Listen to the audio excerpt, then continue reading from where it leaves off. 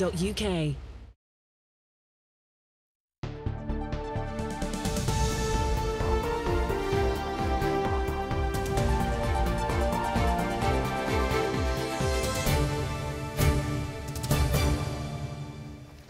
Good afternoon.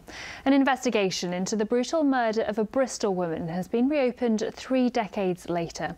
Carol Clark was 32 when she was strangled and her body was dumped at the side of Gloucester Sharpness Canal in 1993. Despite extensive inquiries and case reviews, her killer has remained at large, but now police say new and significant information could unlock the case on the 30th anniversary of her body being found. We have got family liaison officers in touch, in contact with Carol's family and supporting them through this and updating them with our investigation. But you're absolutely right, this never goes away from them. It is 30 years, but this lives with them every single day. So if there is someone out there with that vital bit of information to help us get justice for Carol's killer and help them get closure, please come forward. A Trowbridge man who pretended to be a domestic abuse victim to convince people to give him money has been sent to prison. 45-year-old Andrew Alexander pleaded guilty to multiple counts of burglary and fraud. He was described as a prolific offender and has been sentenced to 4.5 years in prison. Pub and club owners in the southwest are calling for a new law to tackle drink spiking and attacks with needles.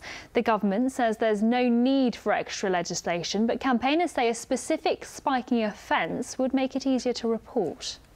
One of the biggest issues with spiking is that people don't report it until perhaps 12, 24 hours after it's happened, by which point anything that may have been in their system is probably gone. More volunteers are needed to join the breastfeeding team at the RUH in Bath. They support mothers who choose to breastfeed on the antenatal and neonatal units, as well as visit community locations across the city and West Wiltshire. People will be able to swim in Bristol Harbour this spring. Swimmers will have to pay £7 an hour to take a dip in the Baltic Wharf, which will have lifeguards, safety boats and water quality sampling. And there's a happy ending for Charlie, who was dubbed Britain's loneliest dog as he's found a home. The Beagle Cross waited patiently for years at the RSPCA Centre in Somerset after being rescued from an abusive home. Following an appearance on ITV West Country, Charlie has now found a new owner. Let's take a look at the region's weather with James Wright.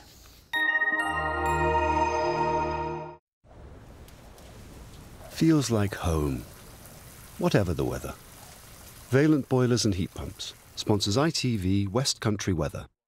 Hello there, good afternoon. Lots of cloud around and a few outbreaks of patchy drizzly rain still to push through. We've got highs of 9 to 11 Celsius, so pretty mild considering the breeze and the lack of sunshine. As we head to the evening and overnight, we'll hold on to a lot of cloud. It's quite a low cloud base and that's why it's showing up as mist patches in places.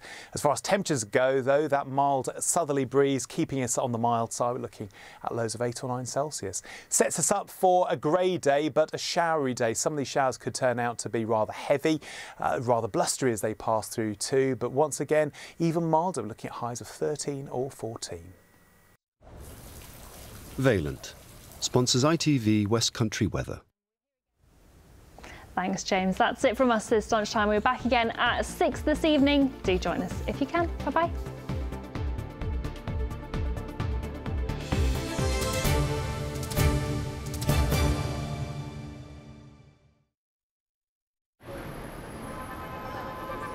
Looking for Bobby Dazzlers in lovely Bridlington now on ITV.